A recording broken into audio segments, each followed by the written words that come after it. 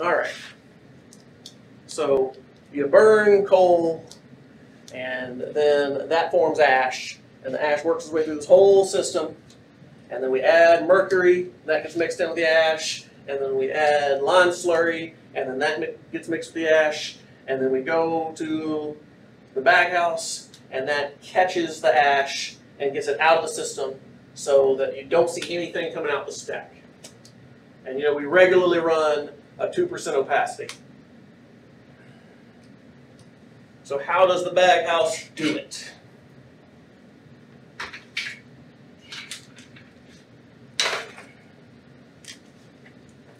By letting it collect on the outside, some false air, fluffing the bags. That is 100% true.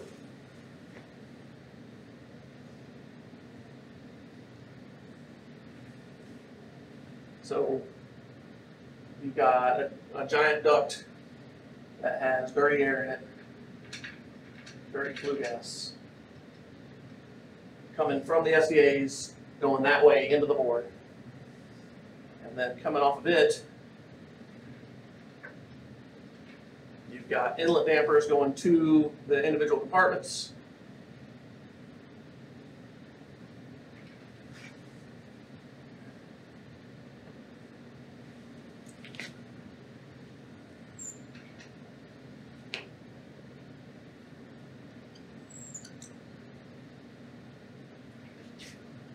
So then you've got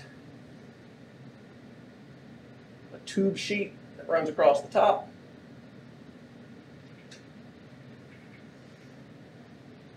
And you've got 1,600 bags in cages that hang down.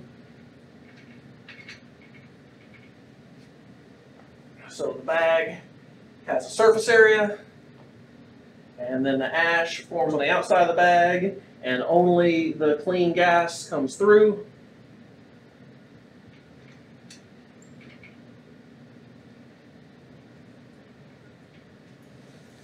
And then that goes into the clean duct, which is going to the ID fans and out the stack. And as the stuff builds up on the outside of the bags, then we've got, so you've got 3 compressors, and you're only running 2 of them, and they're maintaining it. Well, they go to a receiver. I'm gonna have to back my picture up more and more. Oh, there's stuff out there that I don't have memorized. There's like a pre-receiver and a after receiver. Those things. All right. So that goes into a receiver, and then that goes to an air dryer.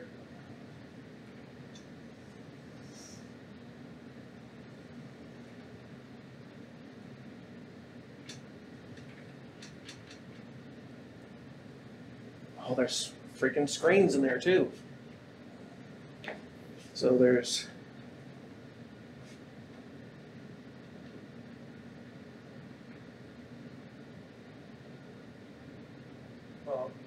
Pretty filters, we got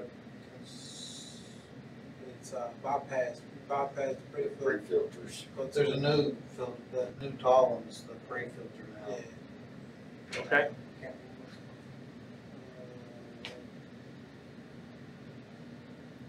I'm going to end up ditching this whole video and have to do some research and come back and remake it. Coalescent, that's what I'm trying. Coalescent Get filter. rid of water. All right. Coalescent filter. So the coalescent filter is not really trying to catch particles so much as it is trying to give water a surface area to fall out on. The lube oil conditioning skid is also a coalescent filter. So, and then this has a little solenoid and goes to a drain. And you're saying that we bypassed the pre-filters, Yes, sir. and then we go to the dryers, and then we still go to the after filters? Yes, sir.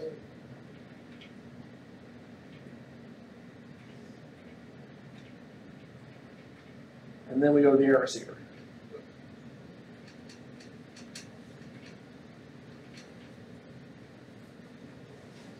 And then we're maintaining 120 psi on that air receiver.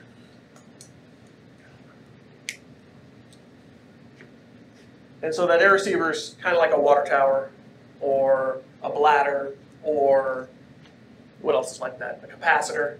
It's some way of storing some of this energy so you have some volume to give up in the case of something going wrong. And if you just came straight off the compressor header, then if something went wrong with compressors, you would have no time to react before you had problems. So the biggest load on the compressors out back is cleaning.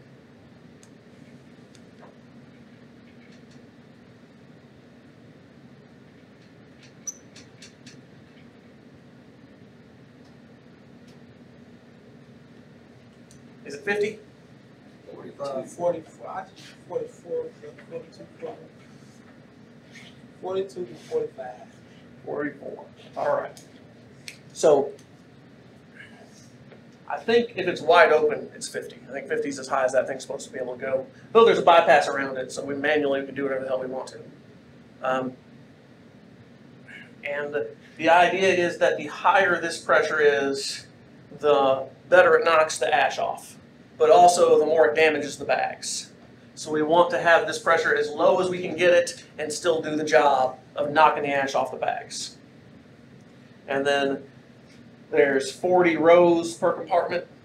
There's 20 rows to each half of a compartment, which I know sounds stupid, but we're used to looking at them half at a time. And then each one has a solenoid that lights off. And the way we do our cleaning, all 14, there's 2 controllers, one for the north and one for the south. So 7 compartments at once all get that pulse poof, on the same row. Like if it's doing 5th row, it's going to do the 5th row on all 7 compartments. And you're going to see that pressure on the gauges drop down to 20 and then come back up. And there's, inside those controllers, there's little knobs that nobody's touched in 8 years or so that let you control how long the pulse lasts and how long it is between pulses.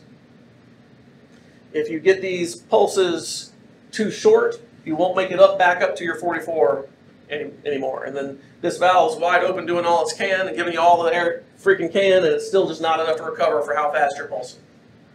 Similarly, if you pulse it longer, then it goes down lower and you run into the same problem. The valve can't fill it back up before you want to pulse again.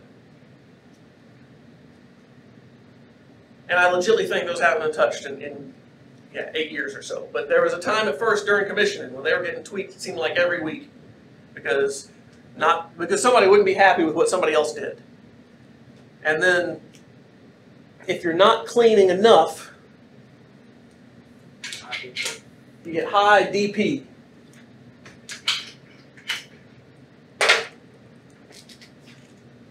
So the differential pressure across your entire baghouse normally at full load runs somewhere between 8 and 9 inches. As it gets dirty, it'll climb up to 10, and I think 11's the alarm. And then it gives you another alarm every damn inch, like, hey, you're still fucking up. So if you're not cleaning well enough, then this DP goes up. And if the pressure's not high enough, if you stop cleaning altogether because the compressor tripped and it was bad, in addition to pulsing the header, those compressors also run all these valves. So if that pressure gets less than 40 pounds, there's a whole bunch of valves that start doing the wrong fucking thing. And all of our pretty controls start going out of fucking whack. Not all of them. SO2 and opacity both start struggling really bad. So another problem with high DP across it is that there is a limit. So there's a pressure transmitter on the inlet of the ID fan, and if that guy gets to a minus 36 inches, it trips both ID fans and trips the planes. And the idea is that this ductwork is only so strong And if you're minus 36 inches, they're worried about getting crushed like a soda can. So there's something built in the logic, so when it gets to like a minus 32, it goes, nah, I'm not going to give you any more than that. Well, what that means is it stops doing its job over here. And this minus 1 becomes a minus 0.5, becomes a 0, becomes a plus 0.5, and then you guys out there fucking notice. Somebody walking the boiler will notice a plus 1 inch. And you ruin your water cannons. That usually doesn't happen at a plus 1 inch because they have seal air going on them, but they have been burned up.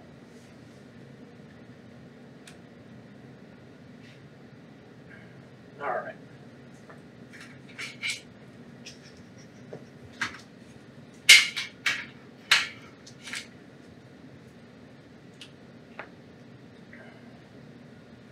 They quit cleaning at 4.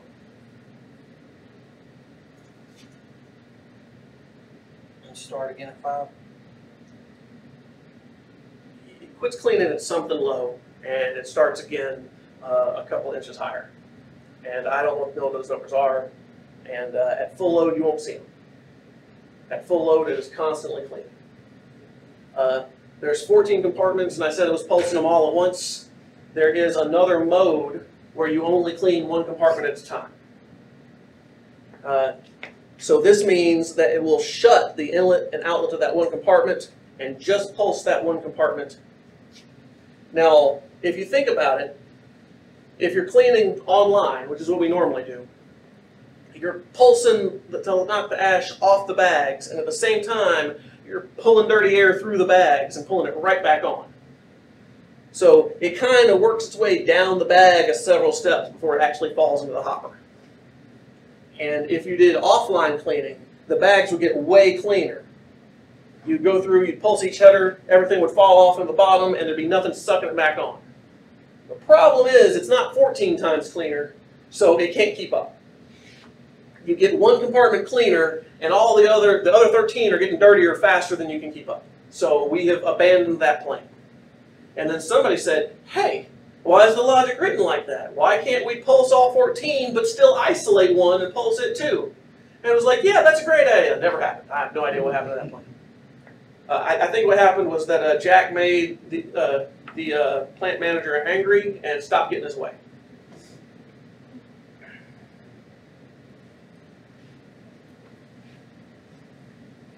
So there is one big inlet gate for the entire compartment. There are 3 outlet poppets, which are big round cylinders that go up and down. And then there is a bypass poppet.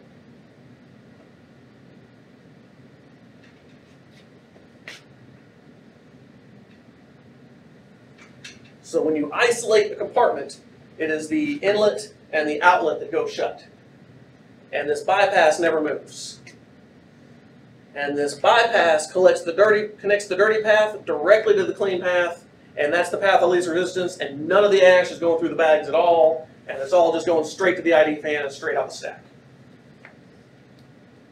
Why, when would we ever do that? When we burning fuel. When we were burning fuel oil during startup.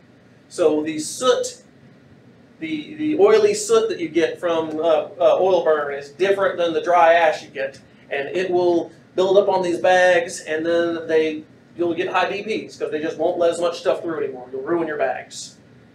So until we get our first mill on, so for the first 10 hours, 12 hours or so of a startup, then the baghouse is bypassed, and then everybody's looking out their windows, everybody on the sill is looking at the plant and going, man, I can't believe it lets that dirty thing. But, you know, if we run 100 days and it takes 10 hours of black soot coming out the top, this is not that bad. This is not that big a deal. And we've brought in various burner experts and stuff, and the burner experts that have seen a startup were like, hey man, we can do way better than that on your opacity. We can get things way cleaner. And they were like, that's not what you're here for. We're only during startup, like, like 5%, like 0.5% of the time. We need to run efficiently the other 99.5% of the time before we worry about freaking startup, which is valid. It's a valid way of thinking about things.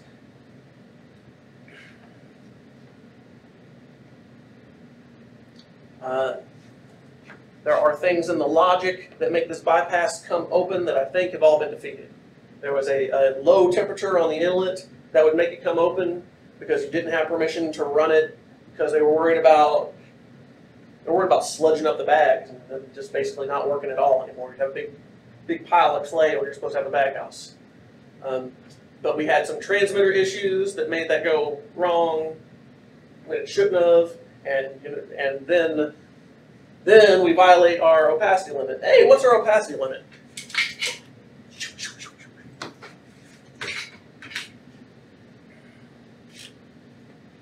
Zero. No, 0 is not a limit. 2% is what we run all the time, so it better not be 0. Guess again. Did I hear 5%? 6. What? 5%. No, 5% is also wrong. You fell for it. Oh well. 10. How about 10? Is 10 the limit? 10 cents an hour. Is 15 the limit? Is 20 the limit? All right, so it's complicated. It's 10% is the real limit.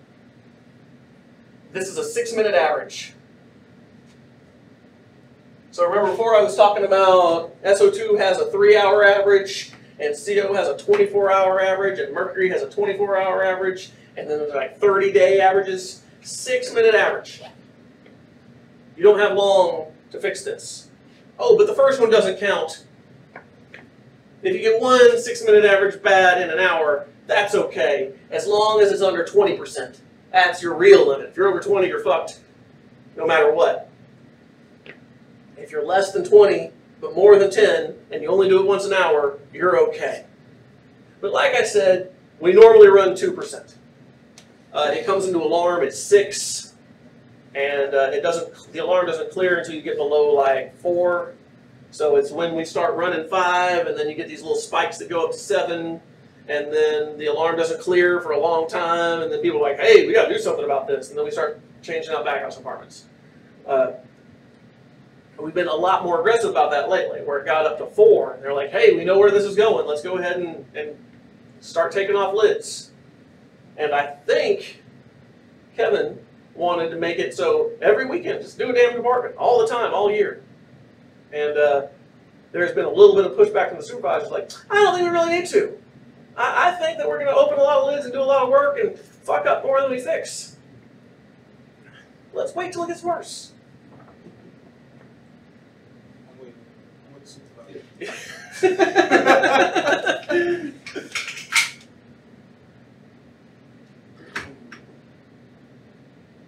All right.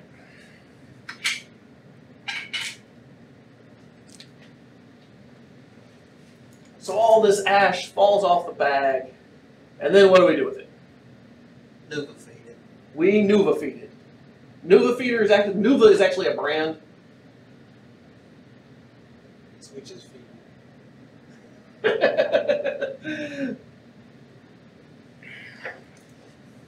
So we've got a blower, and it runs along like that, and then it's got a separate header. It blows on top, and then the other thing it's got is an equalization line. So the top gate and the equalization line come open, and that lets the ash fall in, and it lets the air get pushed out and go back up here because this is under vacuum. And if you didn't have this equalization line, and if the equalization valve locks up, then that bottom gate's going to open, and it's going to be slow filling with ash. It'll still fall because gravity still works, but you've got suction pulling up, and you've got no good way for the air to get around the ash, and it just doesn't feel right. Inside the Nuva feeder, there is a probe, and the probe is supposed to let it fill until you see the probe, and then go, hey, that's good, and then it stops filling, and then it blows and it stops filling, so it shuts the top gate and it shuts the equalization line. And then it opens the pressurization line and opens the bottom gate to push the ash out. And then when that probe clears and stays cleared for 15 seconds, then it goes, hey, now I know I've gotten rid of the ash. I know I'm really moving ash. I saw it fill, I saw it go away, everything's good. And then it goes on to the next step and starts filling again. The problem is, one probe will fuck up an entire side. So if this probe decides that it's never going to clear, then this baghouse compartment, this NUVA feeder, is never going to fill. It's going to sit there and blow the entire time. You're not going to be able to empty the others as often. And this one thing is going to keep blowing all of it. Or similarly, if it thinks it's full all the time, if the probe fails and says that it's always full, then it's just going to sit there and always be lined up to fill that, and it's never going to blow the stuff out. That doesn't fuck up your whole line. That only fucks up the one. So we gave up on this early on. Maintenance was not able to keep up with the issue, so we said screw it and put them on timer. So you've got a north header and a south header, and then you also have another one that goes to those 3 rotor air heater hoppers that I drew out on the other side. I'm not going to flip the board over, just point at them and come back to it.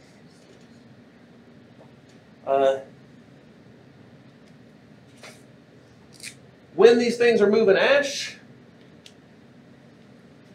we said that the ash was coming in here at like 160 degrees. So these will get nice and toasty warm on the outside, and part of your rounds is to come and shoot the thermal gun, and there's a sticker that tells you exactly where to shoot it, so you know you're getting the same reading every time. And you know not only that you're getting the same reading, but that the guys on the other shift are getting the same reading. And that gives you some idea of whether it's doing right. It's something you can write down that's more precise than, yeah, warm.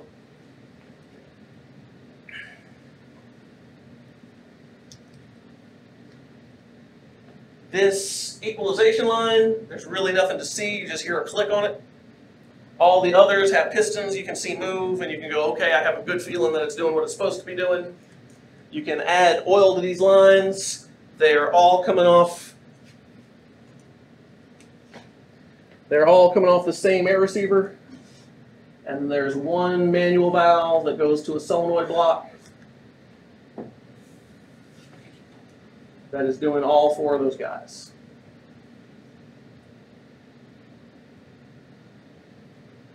If I was smart, I would have crossed my lines.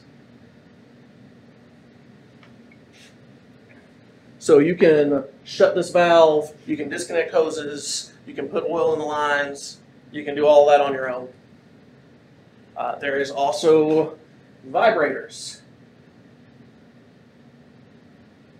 We don't run the vibrators. Why don't we run the vibrators? They fall off. Because they fall off. They shake themselves until they break loose from their mountings and fall. You will go and you will look, and you will see that the vibrators have, there's like a D-ring welded in above it, and there's like a cable that connects the vibrator to it. But we just, instead of working them until they fall off, we don't really need them. You don't really need them most of the time. Sometimes, if the flue gas inlet gets too cold and you start getting clay back there, then it does help to have the vibrators on. So if you have a high level that won't go away and you don't know why and everything looks right, hit the vibrators. The solenoids, I think, are still clicking every single time whenever it's in fill mode. If you go up on the catwalk, there is an oiler, and I think that's where they're isolated. Each one has got the air shut off to the vibrators. I think the only ones we ever have like Alpha and Bravo. That's just because they fill up faster. So Alpha and Bravo are in the front, so they catch more ash than the others. Yeah.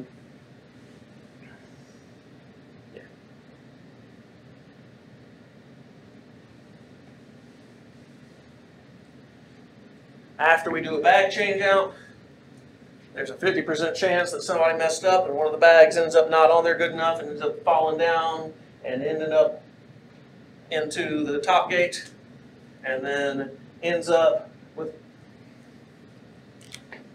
There's a big manual gate here too.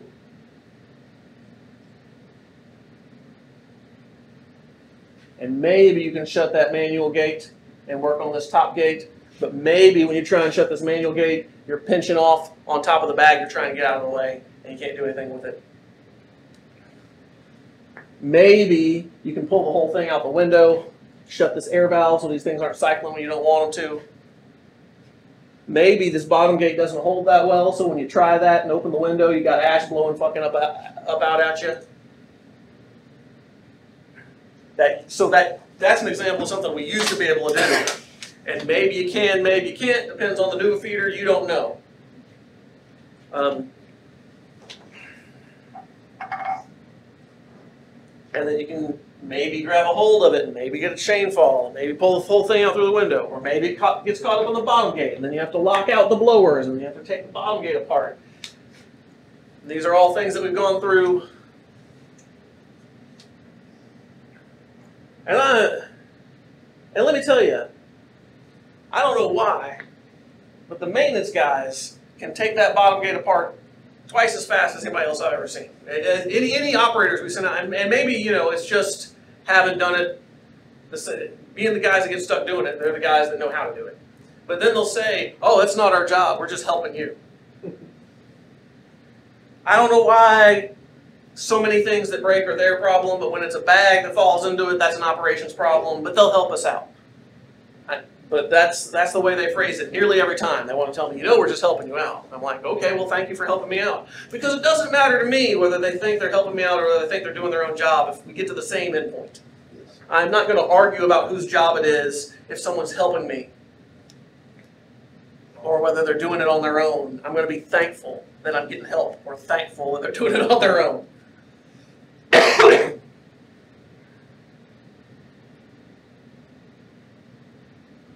Anything else on new feeders? All right.